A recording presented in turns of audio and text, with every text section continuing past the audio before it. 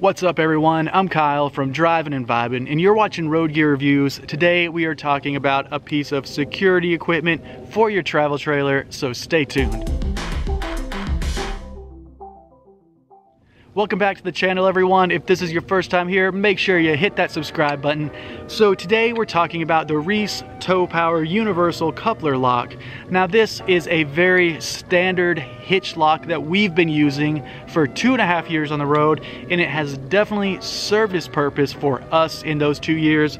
But we're going to be talking about some of the pros and cons of it because it is a very basic locking mechanism which is affordable but also has its limitations. So before we get into those, let's talk about some of the basic specs for this device. First of all, the universal aspect of it is that it fits different sizes, which include 1 7/8 of an inch, 2 inches, and 2 5/16 of an inch.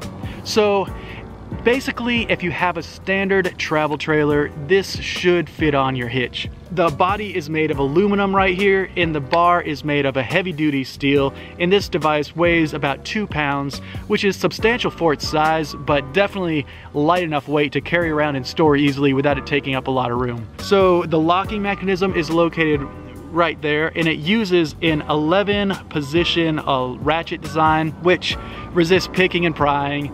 And you know, we haven't had any issues with that so far on the road, knock on wood. We can definitely attest that our trailer hasn't been stolen yet, and this device hasn't really broken down over time. So some of the benefits of this is the price. It's under 20 bucks on Amazon, which is very affordable for a locking mechanism. Now, the downside is that you can definitely find your way around.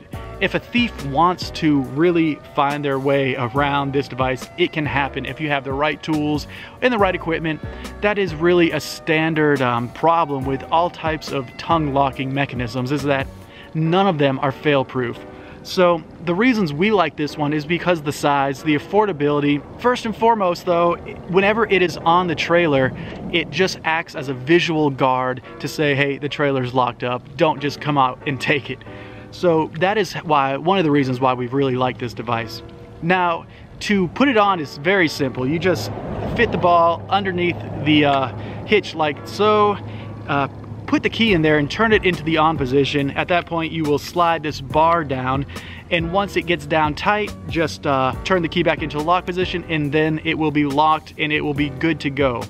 I've read a lot of reviews online that have been good and bad. Some of the bad reviews say that with a heavy-duty hammer and a few good hits, you can knock this right off the hitch.